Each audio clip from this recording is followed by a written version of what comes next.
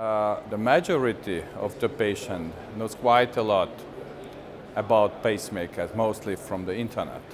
But as an electrophysiologist who implanted more than several thousand devices, I know that there is a detailed information that is necessary to tell the patient before the implantation why the implantable device is important. There are several types of cardiac implantable electrical devices like normal pacemakers against slow pulse. There are more complicated devices just to protect the life in malignant heart rhythm disturbances. So in that case, we should implant a bigger device, which is called implantable cardioverter defibrillators. And then even more complex devices for heart failure. And these are the so-called cardiac resynchronization therapy. So of course, we have to explain how this device is actually working. And after the implantation, we can give them a booklet, and even further important information could be actually provided by the internet. So that's our everyday practice in case of patients.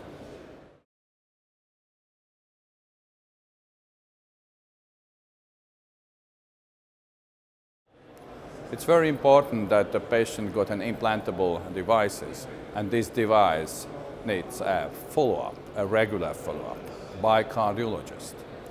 Why is it important? Because the device consists of two major components. One is actually the device itself. It's a pulse generator and included battery. And the others are the wires and leads. And normally, these devices actually last probably 5 to 15 years, depending very much on the complexity of the device and the need for pacing and defibrillation for the patient. So at least 6 months follow-up. We do have other possibilities just to follow up our patient. We have remote control, remote monitoring for that patient, which is very much important. And of course, just before implanting the device, it's also important to know what about the potential complication? What about the complication of the implantation? The major risk is actually always infection. How can we avoid infection? What about other potential complication which can develop during the follow-up? Lead complication, which is the most common.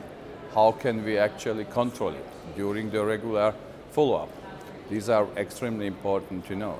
So the major important message, if you have an implanted devices, you should be controlled by cardiologists on a regular basis.